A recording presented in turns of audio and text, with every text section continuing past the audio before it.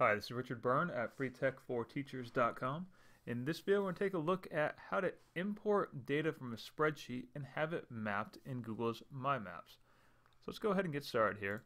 And from the new menu in Google Drive, we'll select Google My Maps. And the first step here in creating our new map is to give it a title. And we'll just call this one Map of Memories. And now here in our untitled layer, we're going to rename that. And we'll just call it our first layer or first set of memories. And now I'm going to import data from a spreadsheet.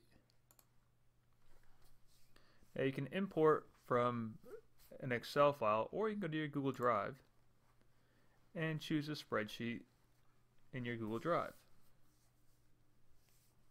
And the spreadsheet that I'm going to use was created by having people submit information in a Google form in which I asked them to name a place where they had a happy memory as a child.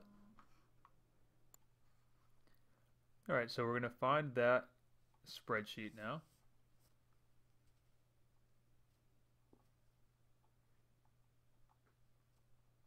And if you can't find it by scrolling through, you can do a name search for it, which is what I'll do up here.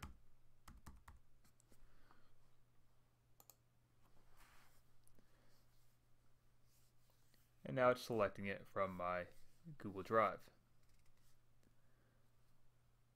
And once it loads, it's going to ask me to select the data that I want to have displayed on the map. So it's going to ask for location. So I'm going to map out the location. And then the next field here, I'm going to select name as my place mark titles. So when it loads, all these place marks will be displayed on the map.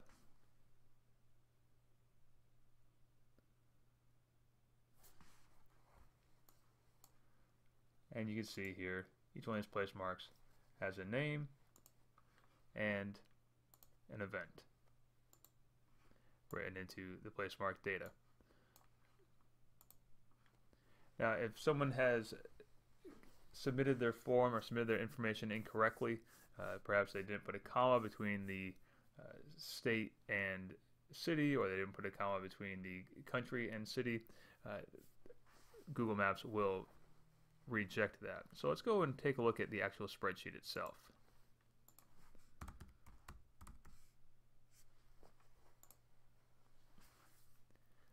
I'm going to open up the spreadsheet here, and you can see the columns that the map is looking for is the location. You can see here I have the city and state, but it will also do things like city, country as well. So that's how you can map data from a Google spreadsheet into a Google map. And for more tips and tricks like this, please check out freetech4teachers.com.